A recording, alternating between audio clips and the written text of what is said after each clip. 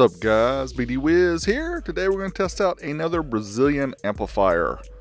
Look at the Banda Audioparts Electra Bass 3K1. Got this amp in from a distributor here in the US, and it was fully understood that I'm going to give you guys my opinion of the amplifier. Nothing held back as usual, and they may actually do a giveaway on this, so check the video description for any further details about that.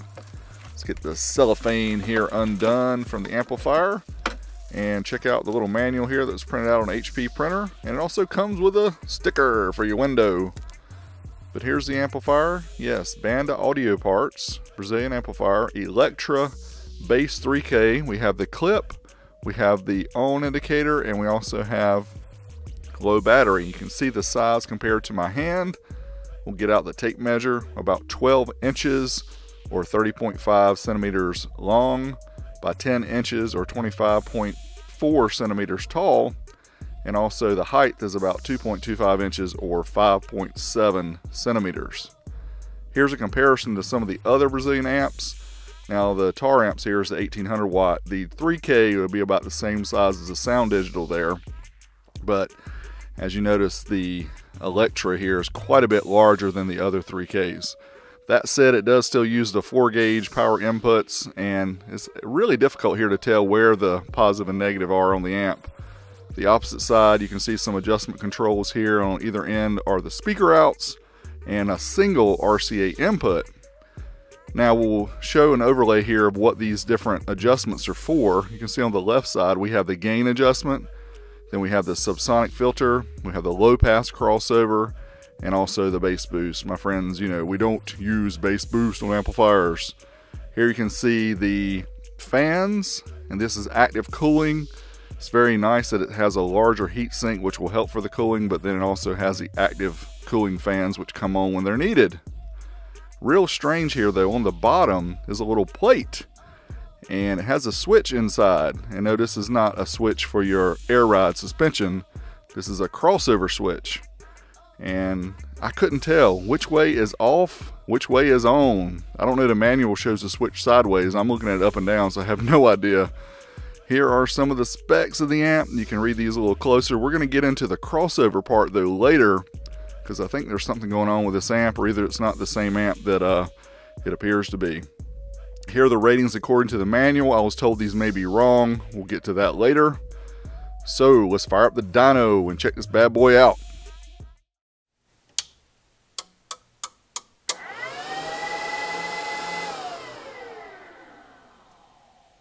Alright, we have the amp dyno wired up. Let's get the amplifier fired up and try it out, see how it does. First off, we're going to try 4 ohms certified 1% THD at 40 hertz, since this is a bass amp.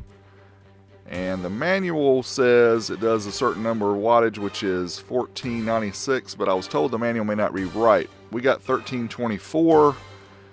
112.4 amps drawn, 82% efficiency, very good here at 4 ohms, extremely good efficiency. So then we decided to try 2 ohms, 1% THD at 40 hertz, and the ratings we were given by Banda said 2000 watts at 12.6. So we got 2172 at 14.13, so quite a bit more voltage than they're rated, but still 224.8 amps. Current drawn about 68% efficiency. It's about what we're used to seeing.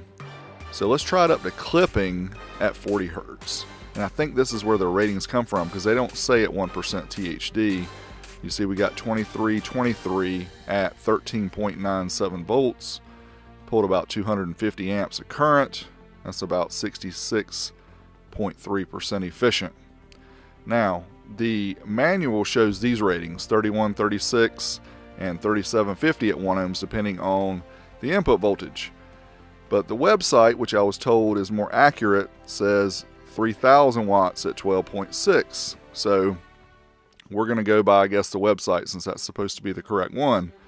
So let's try 1 ohm, 1% THD, 40 hertz. This is a certified test. And yeah, we're getting there. Cranking up. Can we make it to 3K? Not quite. 2710 at 1 ohm, 13.85 volts. and the current consumption was 329 amps. That's about 60% efficiency. So yeah, there you go. Now, we thought maybe it's possible the manual was rated at clipping instead of at 1% THD. So you can see here at clipping, it actually does its rated power. 3362 at 1 ohms, 13.67 at clipping point. And we pulled, whoa, 408.5 amps. Again, right at 60% efficient. And that's kind of expected. Let's try dynamic RMS power at 40 hertz. This is like a kick drum, kicking the power to the amp, making the amp surge a little bit. Use some of those capacitors to see if they can provide some extra power, and it did. 4,055 watts at 14.36. Check out that inrush current, and them lights be dimming in Big D's labs. 500.4 amps. Woo! All right, now we're going to take the bottom plate off the amp, and I've told you guys before, get you one of these screwdrivers here off Amazon. I'm going to leave you a link again so you can go pick one up. These screws on the bottom were extremely tight. I think they had Loctite on them, or they had Big D tight or something. Because, yeah, it took me some extra muscle here. I had to eat some extra Wheaties to be able to get it off, but I did. You big dummy! And here you can see, check out the way the fans are laid out here on either side. You can see how the heatsink is kind of curved. So it's got a lot of surface area here to keep the transistors nice and cool. And the layout and design, quite a bit different than some of the other Brazilian amps, just because there is more space. It does have the two transformers and the two chokes there to help with the output rectifying. But nicely laid out, as with most of the full bridge design Brazilian amps. You know, they're just designed different than the Koreans. And here are the two. You can see the SounDigital and the Banda. Banda looks a lot beefier, really just has a lot more space on the heatsink, a lot more air to help keep it cool. So let's check out the measurements here. You didn't see all of these because I didn't show you all the tests, but you can read. I don't need to read these to you because I ain't your mama and this ain't bedtime. So read the numbers. You can pause it if you need to, go back, rewind if you missed something. That's why I put them on the screen, friends. Feel the bass. Let's feel the bass.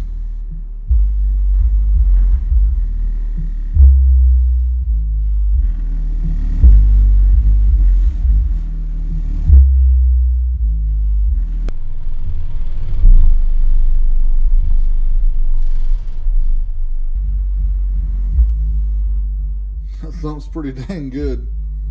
Alright, if you guys use headphones for that last segment, you could probably tell the Infinity subwoofer was slamming, getting some nice bass, especially at high volumes. Now let's talk about the positives and negatives from Big D's perspective. Build quality heatsink, very nice on this amp, much beefier than other Brazilians. Dual active fans help keep it cool. The bass output at high volumes was good. We'll talk about that a little bit more when we get to the negatives. Exterior design, I really like it. Again, that's personal preference, but if I like it, you probably like it too. Not so good. No remote gain. The power ground input's too small. Single RCA input. That's standard with a lot of Brazilian amps, so we won't really talk about that too much. The required input voltage was high, much higher than other amps I've tested. Not really sure what's up with that. The SQ at lower volumes is not so great. But again, these are Brazilian amps. This is what they're designed for, friends.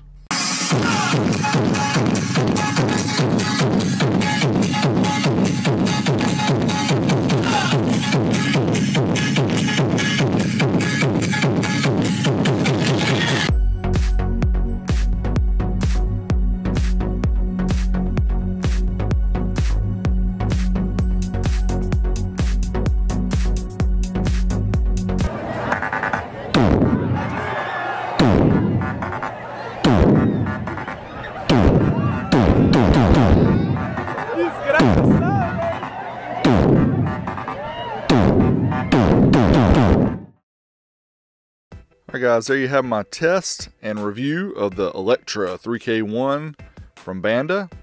And you know what I can say is it's a Brazilian amplifier. It was designed to run these, you know, large pro audio speakers. I'm still not sure it's really cut out to do the low bass that we do here in the US, but obviously a lot of people use it for that.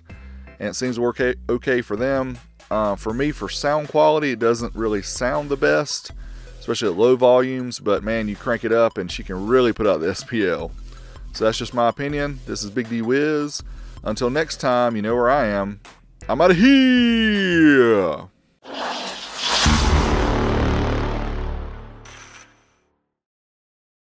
Alright, so I mentioned earlier something about the crossover. You can see the website says it goes up to 500 hertz on the high end, but the manual actually says it goes up to either 21 kilohertz or 42 kilohertz.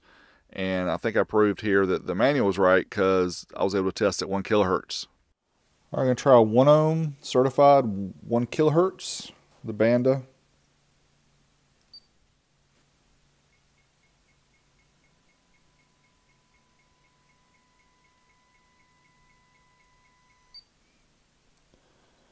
$31.92, 13.7, 356.7 amps.